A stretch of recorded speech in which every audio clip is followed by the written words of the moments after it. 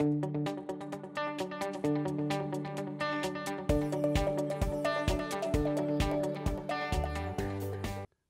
my name is Mike Foley. I work in the vSphere Tech Marketing team. I am a Senior Technical Marketing Architect for vSphere Security. Today we're going to talk about Windows 10 and Windows 2016 security feature support that has been added in our new release, vSphere 6.7. Now, typically people won't ask for security feature support. Your InfoSec person would be asking for support for Credential Guard. This meets that need. So first, what we're going to talk about is how do those features work with a physical environment, and then how they work in a virtualized environment. So typically, you'll have a Windows 10 VM or Windows 2016 server, and that is installed on the bare metal hardware. On that bare metal hardware will be a TPM chip. When you enable virtualization-based security within Windows 10, that then, let me just quickly erase here, that then changes Windows 10 from booting directly from the hardware to booting the Microsoft hypervisor. So, in essence, Windows 10 is running as a virtual machine running on top of the Microsoft hypervisor. So when we move to a virtualized environment, we introduce a whole bunch of different challenges. So we have the server hardware,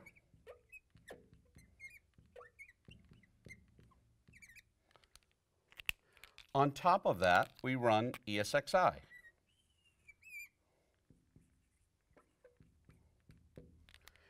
Now, to duplicate this physical environment in the virtualized world, what ends up happening is when you enable virtualization-based security support within vCenter for that virtual machine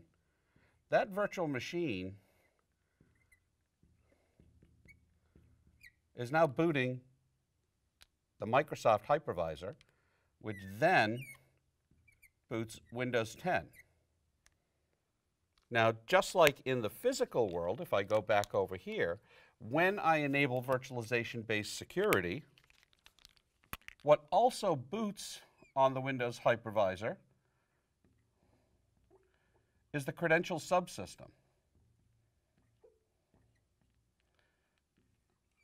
You might want to consider that as it's using virtualization to isolate the credential subsystem from Windows 10. That solves the pass the hash exploit.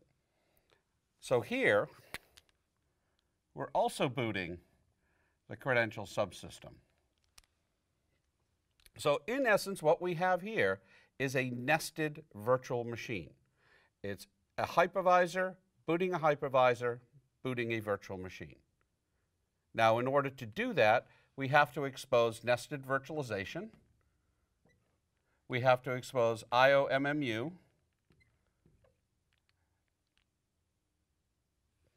And we have to expose a number of other features, or set a number of features. So we will turn on EFI firmware. We will turn on secure boot. And if we so choose, we will allow the use of a virtualized trusted platform module, so a VTPM. So this virtual machine now gets a VTPM exposed to it. In another video, we'll talk about the VTPM in a little bit more detail. The VTPM does not map or chain to the hardware TPM. So what we've done here is provided the virtual hardware support in order to enable the guest operating system security features. I hope this was helpful in explaining how this all works. And if you go to our blogs, you'll find more information soon. Thanks. Okay, so you've just gotten a lot of information on vSphere 6.7. There's even more information at blogs.vmware.com/vSphere and also vSpherecentral.vmware.com.